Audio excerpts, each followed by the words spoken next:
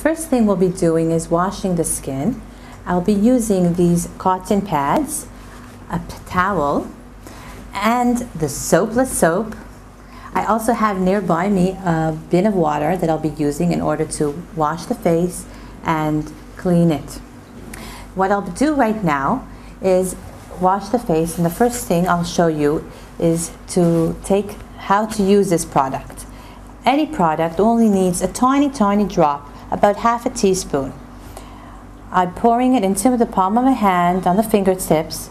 With the soap in the palm of my hand, I apply it to the bottom of the face, starting with the chin and to the cheek and to the forehead. On the other hand, I'll take one of these pads and put it into the water.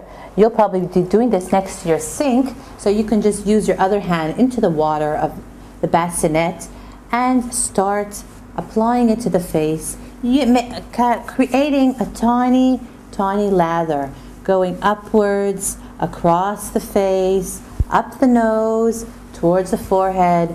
Feel your skin getting cleaner and more relaxed because it's being taken care of in the morning. Add a little more water if you feel the need to, and enjoy this moment that you're taking care of your skin.